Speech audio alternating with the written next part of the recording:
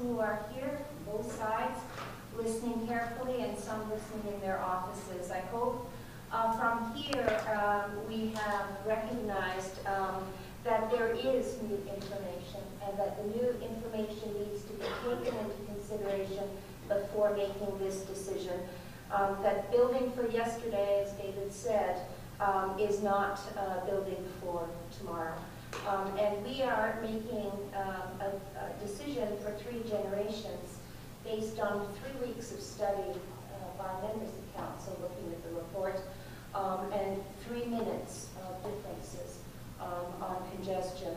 But perhaps the other thing we should be looking at is not the congestion or the supposed congestion for 3% of the people who come downtown, but rather what about the congestion for the 97% of the people who are in cars?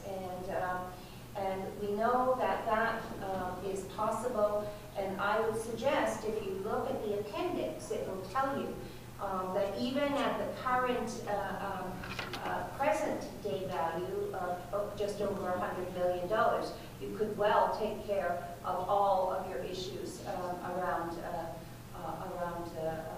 congestion, and then we would have something for everybody. I wanted to just remind us about what that new information is as we move forward, and then invite some questions from the press. I also wanted to mention that we have 3 of the landowners who are represented here. Castle Point, we have Dundee Pilmer, who are building the West Donlands, and we also have Daniels, who have just had their lands approved as well. We have now heard from this the new information. The new information, and we'll hear some more from the Medical Officer of Health this afternoon. That's important.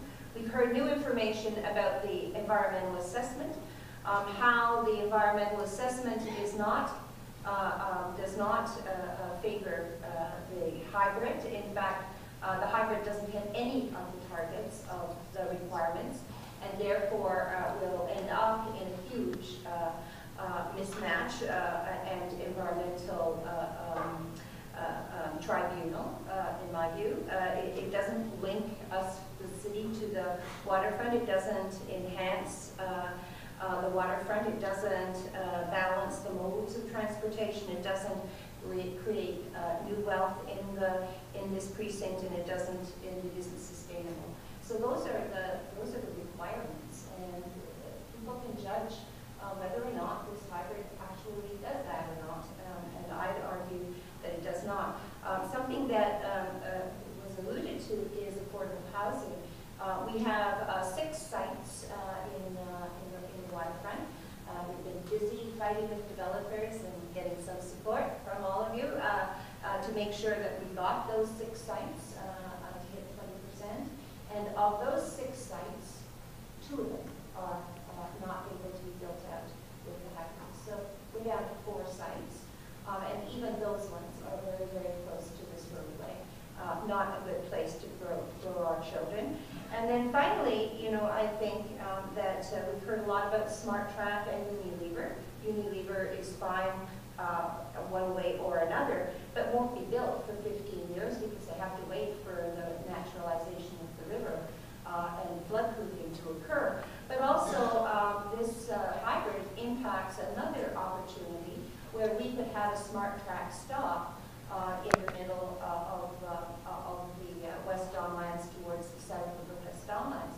So Smart Track is also impacted today as opposed to being built out 15 years from now. So those are the new pieces that I would suggest that members of council need to pause, think about those things, and need to think about what the implications are, and need to reset this discussion so that we are able to preserve one of the most beautiful places and opportunities that we have on this in this city to build out